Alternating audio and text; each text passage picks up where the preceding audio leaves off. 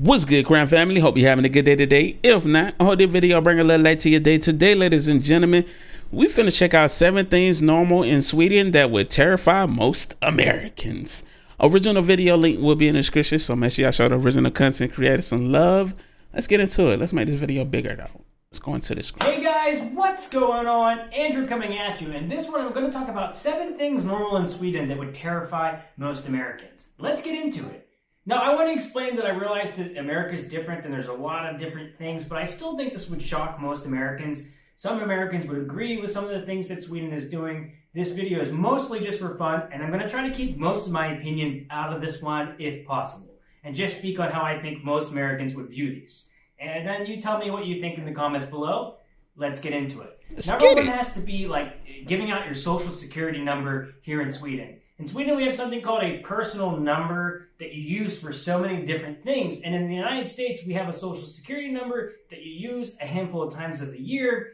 And if somebody has your social security number or they get everything. In the United States, the amount of fraud that someone can do, like open up a credit card in your name, a bank account, try to take out a loan or something, there's a lot of damage that they can do. But here in Sweden, when they use this personal number that you have or your social security number, it's usually linked to something called mobile bank ID, where you have to either use a thumbprint, a code, or like Face ID if you want to, in order to unlock certain things. And it's like super convenient when it comes to paying for things, for banking, logging into your bank details.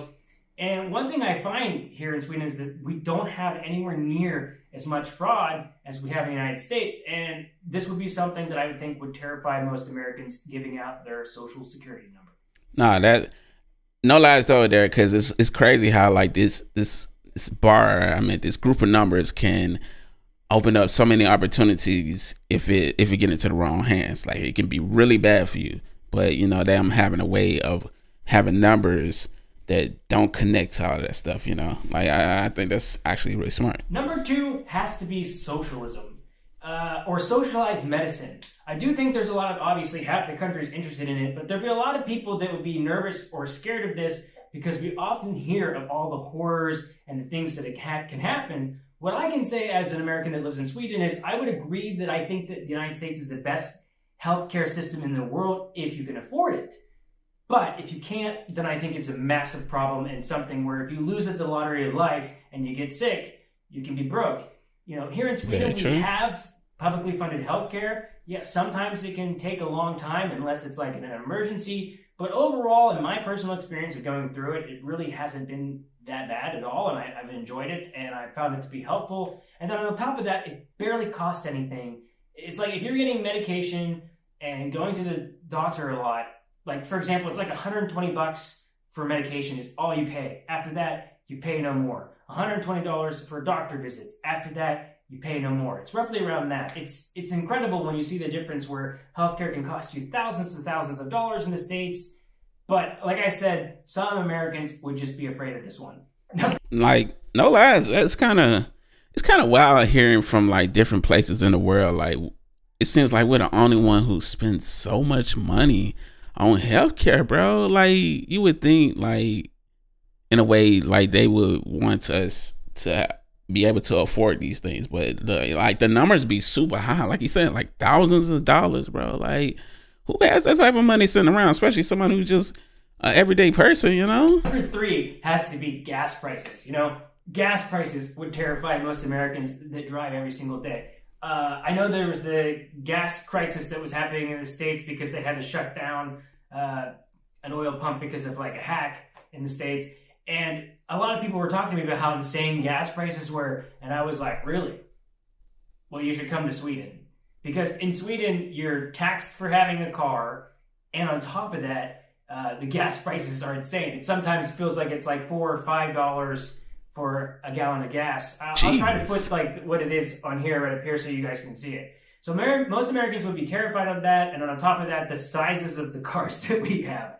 Because although I see trucks and there are some bigger vehicles, some American vehicles we see, most are tinier cars that are mostly fuel efficient, which makes a lot of sense because our gas prices are high here in Sweden. $5 is like high, like super high.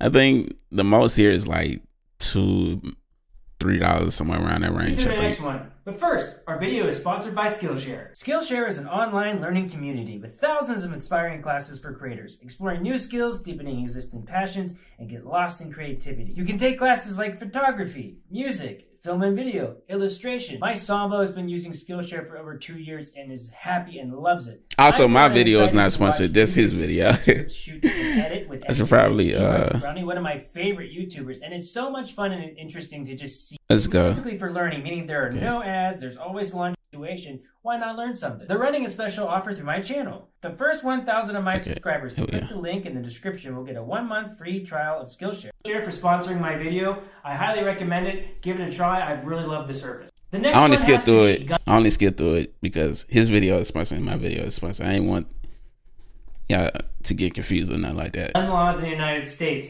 You know, in Sweden there are guns and you can go and shoot, but you really can't have like a loaded gun in your house. You can't have like an assault weapon, and the laws and restrictions in place are quite high. And a lot of Americans would see this as like restrictive of freedom and whatnot.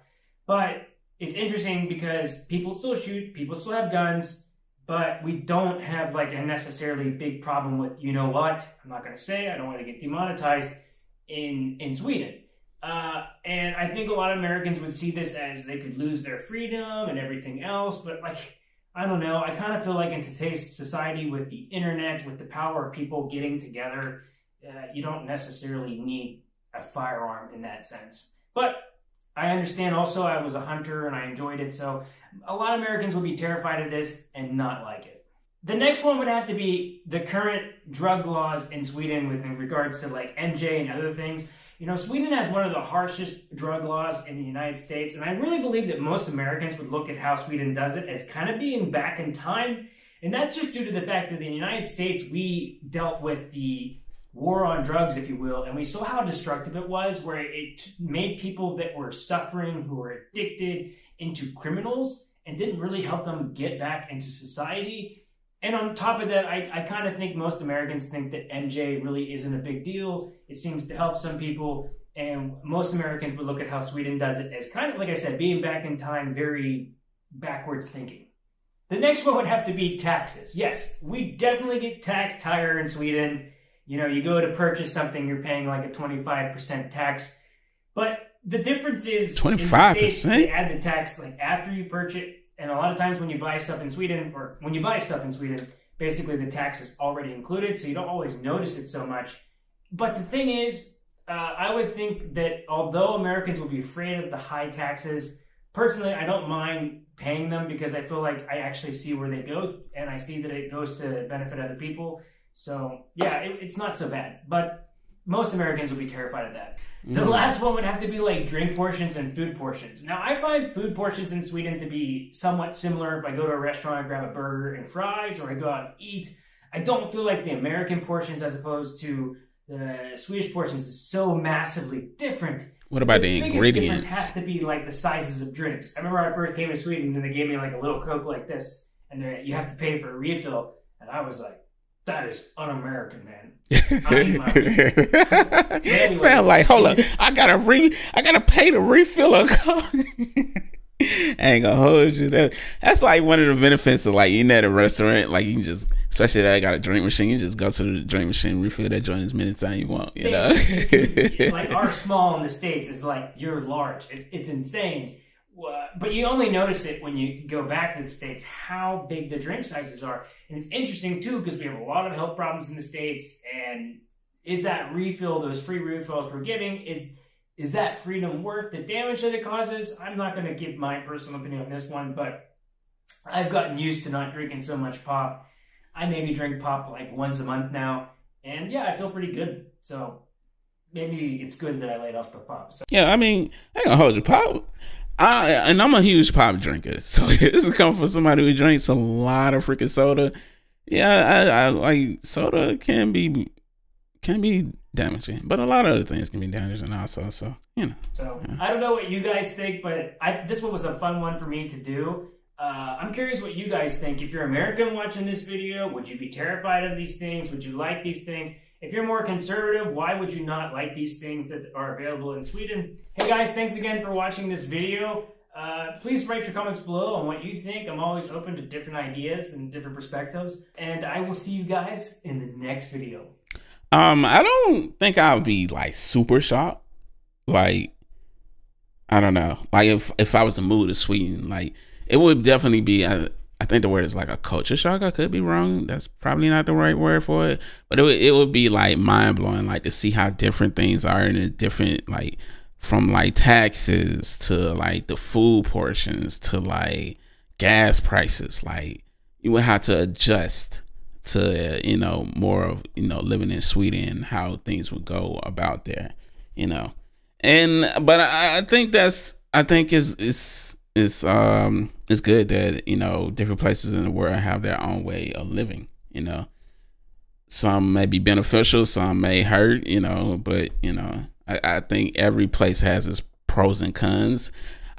Me personally, I feel like you just have to adjust to where you're living. I don't think no place is better than the other. You just have to figure out, what works for you while living there, I think. But yeah. Yeah, this is really good, man. Like I said, I'm gonna leave the original video link in the description. Y'all make sure I go show him some love for making this video. I love watching these videos to just kind of get an insight on how other people are living around the world. This is why I love like YouTube and just technology and the internet itself. Like you can literally Google search or YouTube all this stuff and just see it. Like it's kind of wild. I can literally travel the world via internet, just by just searching different things. But yeah, man, original video link in the description. Hope y'all enjoy my reaction, and we out. Deuces.